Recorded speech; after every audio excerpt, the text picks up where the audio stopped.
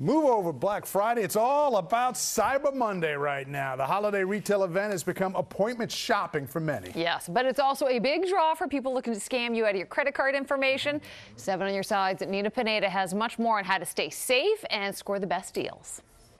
If you waited until today to start your holiday shopping, you're not alone. Nearly $8 billion was spent on Cyber Monday last year, surpassing Black Friday numbers for the second year in a row. So here are some tips to get in on all that Cyber Monday action from the comfort of your own computer. Cyber Monday is typically the best time to buy speakers, toys, and beauty products, while Black Friday is better for TVs and tech, according to DealNews.com.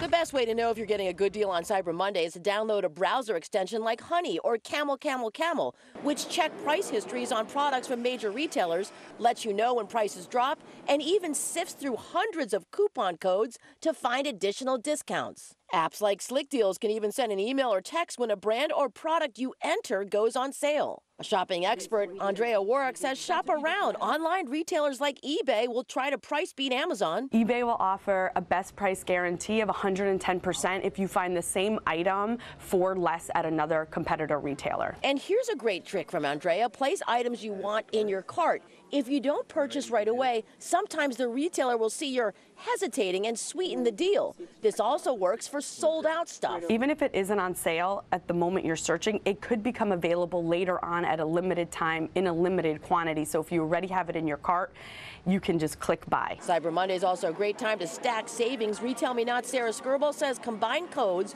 with a discount gift card. There is a reason to buy discount gift cards, and people should take advantage of them, whether you're gifting them to someone else or using them for yourself. While you're shopping, make sure the URL has an S at the end. That's for secure.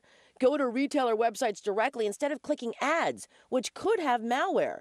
And double-check retailer spellings. It's not uncommon for hackers to set up fake websites that look similar to the real thing but are misspelled. 2 big takeaways. Use a credit card instead of a debit card since they have stronger fraud protections should you have to dispute a charge.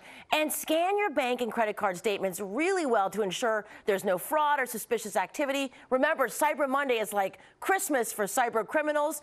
Be safe when you cyber shop. Stay off public Wi-Fi. Nina Pineda, Channel 7, Eyewitness News.